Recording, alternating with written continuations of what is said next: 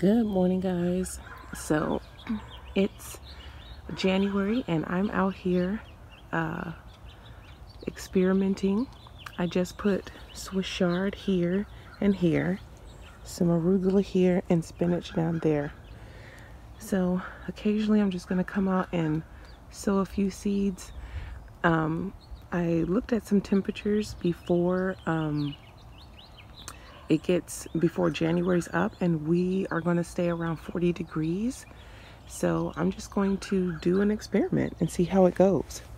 I'll keep you guys updated.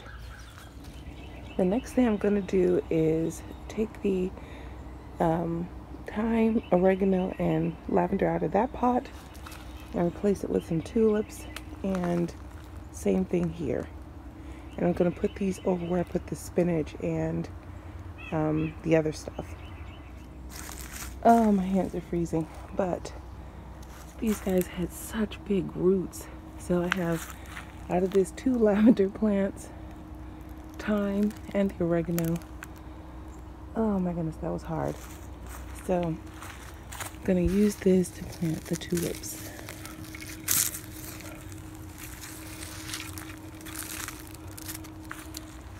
Instead, I planted the hyacinth in here. If you're wondering why I'm moving fast, it's because we're supposed to get a couple of hours of rain. So I'm trying to get this in the ground really fast.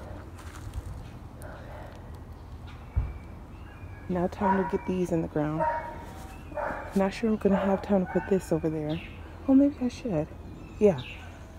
Ooh, got all of that out. Now I'm gonna plant these tulips in there before the rain starts. And now we have thyme, lavender, oregano, lavender, thyme, and oregano. So I'm just put these tulips in and move these other plants. Yay, got all these last minute bulbs that I bought in the ground.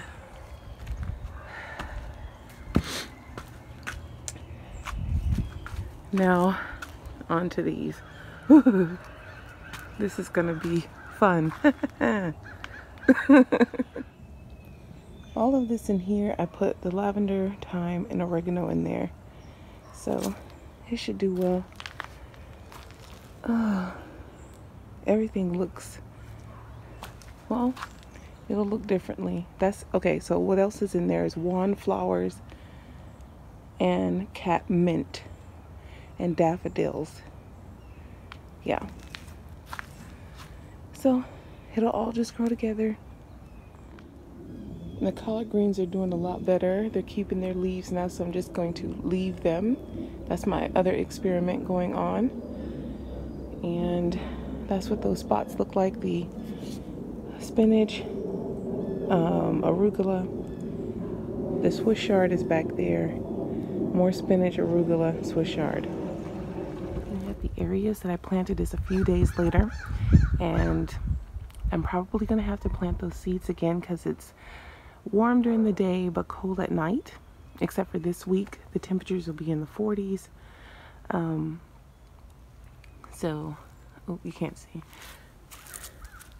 These areas, only that over there, some seedlings came up, but it's really cold. We need to top off the beds with soil, and I started noticing that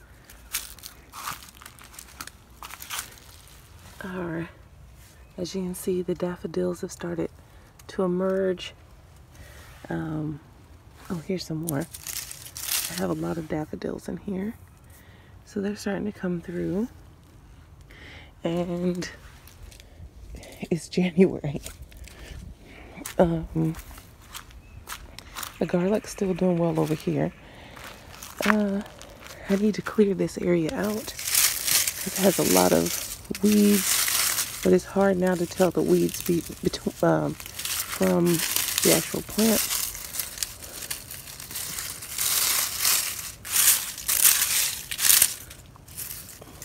Like that's, no, that's not a weed. That is the wandflower, I believe. We have Daffodils coming up here. All in here. I planted them all in there. And in this raised bed. These are from last year though. So today I need to get these into the ground. Oh, this is still moving. Oh, this one's not. These are still not settled.